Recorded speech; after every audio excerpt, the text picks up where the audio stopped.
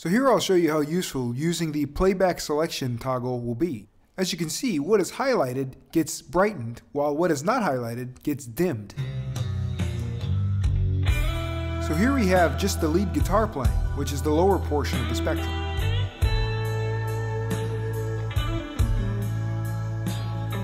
In that same spectrum is a bunch of high material I want to use for the percussion track. So I'm just testing to make sure I'm not removing too much, and also that it will mix with the backing track.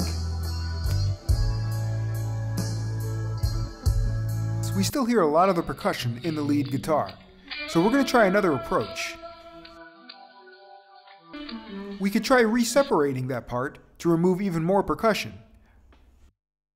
But in this instance, the sequence of separation is going to be the key. We're going to remove the percussion first. So let's check out the backing track from the new separation.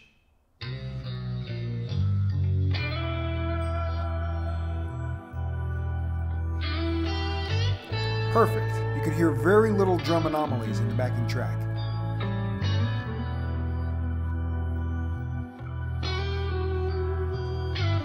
Now we can go ahead and extract the lead from the backing track. And you need to select Automatic from the legacy options. And here's the settings.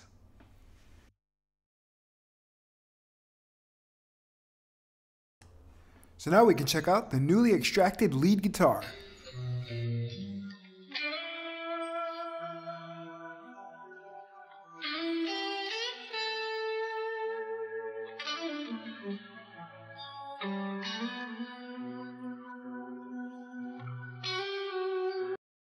And of course we can also see just how well our instrumental will work without the guitar.